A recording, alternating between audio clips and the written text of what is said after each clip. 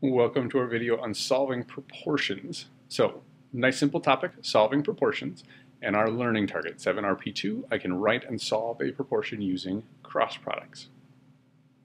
So, first is some vocabulary. A proportion, and we talked about this a little bit in 6th grade, is an equation saying that two ratios or rates, think of them as kind of two fractions, are equivalent. They're equal to each other.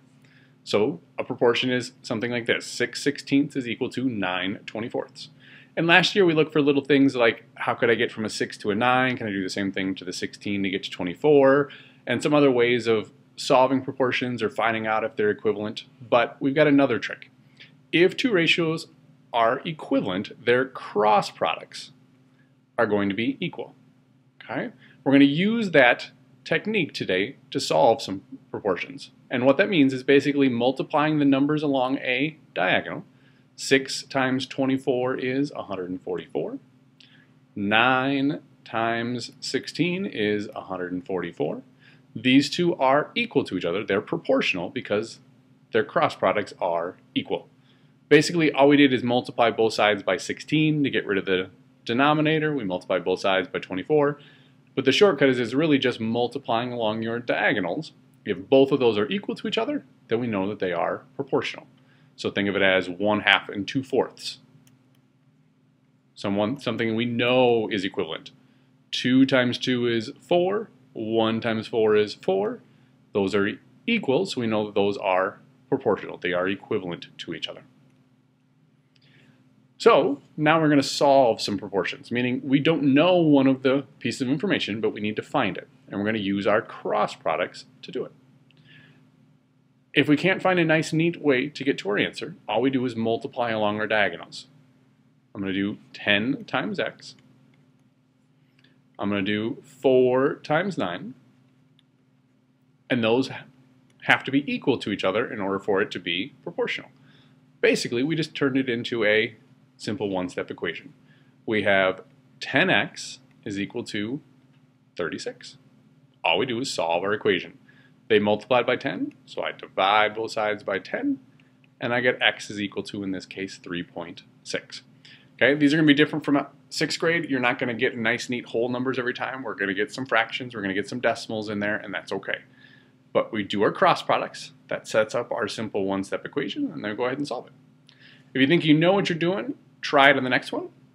Hit pause. If not, follow along as I try it.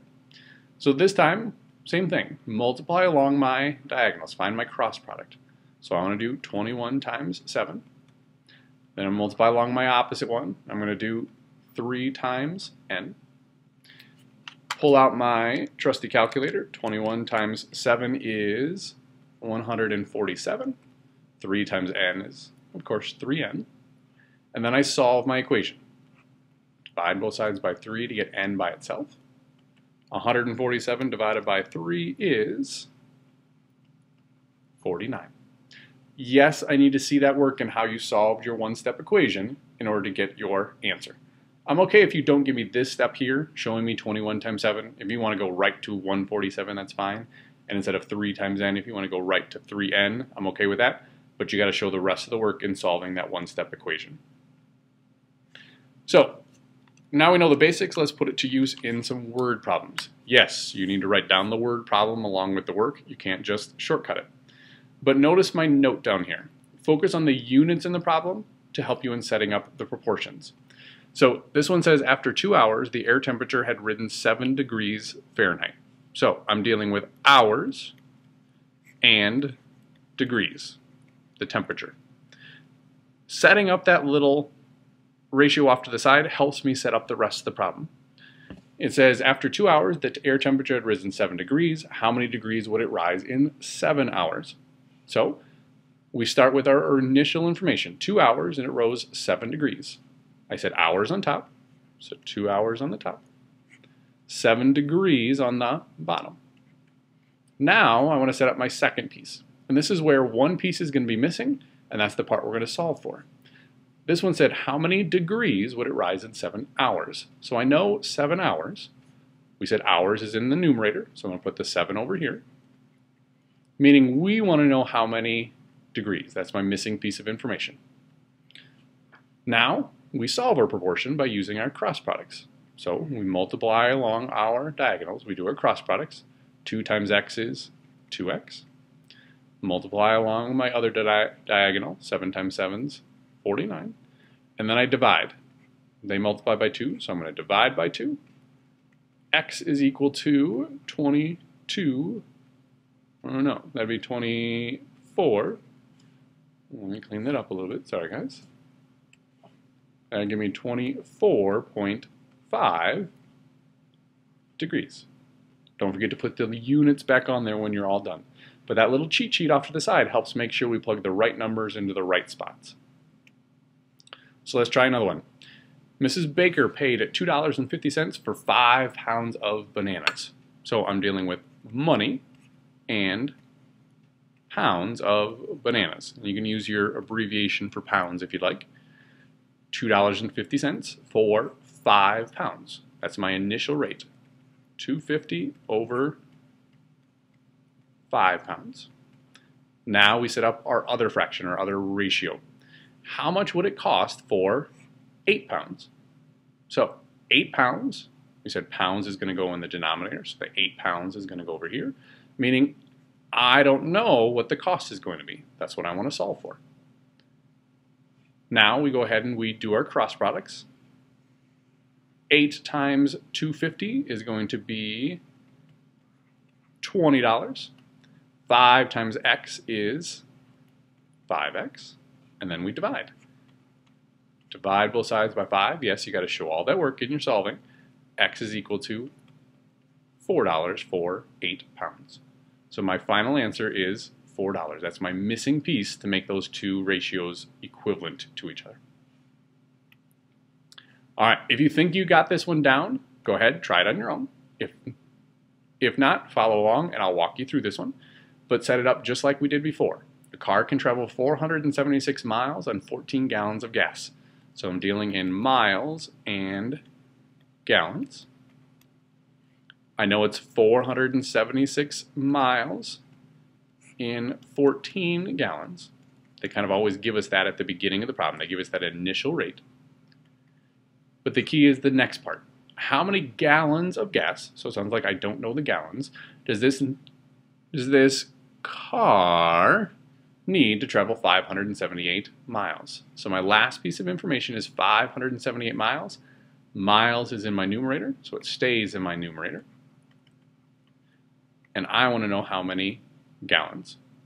So hopefully you're kind of picking up on the pattern here. Multiply along my diagonal. 476 times x is 476x. 578 times 14. I'm going to need my calculator for that one. And I get 8,092. This is why we use calculators. Now we solve the equation. They multiply by 476, so I'm going to divide both sides by 476. And x is equal to 17 gallons. But you have to put those units back onto your final answer. You can't just give me a 17. I need to know what units are we measuring. In this case, we're missing how many gallons, so it would be 17 gallons. All right, hopefully you got a pretty good feel for it so far. Let's try one last one. This one's a little bit trickier. That's why I wanted to do one in the video here so you had an example. It said, if the ratio of type O to non-type O donors at a blood drive was 37 to 43. So I'm going to start with, I've got type O. That was my 37. I've got non-type O. These are just different blood types. Okay, you got to match up your blood type when you're donating blood to somebody. We want to know how many donors would be type O out of 300 donors. Okay? Well, we know something about type O and non-type O, but 300 donors sounds like that's the total number of people. So we need to add one extra category of total. Well, if there's 37 people that have type O, 43 that have non-type O, that gives us a total of 80 people in total. So we had to go find that extra piece of information. Now we're going to use it to solve the problem. It said, how many donors would be type O out of 300 donors? So in this problem, I want type O versus the total. Well, I look back at my ratio, 37 for type O, 80 for the total. So that's my initial information. And then it says how many would be type O. So I don't know the type O out of 300 donors. 300 is my total, so it goes on the bottom. Okay, so this one took a little bit of work because we couldn't just use the two initial pieces. We had to go find that third piece. Okay, so this one just required some careful reading. And then we do our multiplication. 80 times x is 80x. 37 times 300 is 1,110. And then we solve. Divide both sides by 80.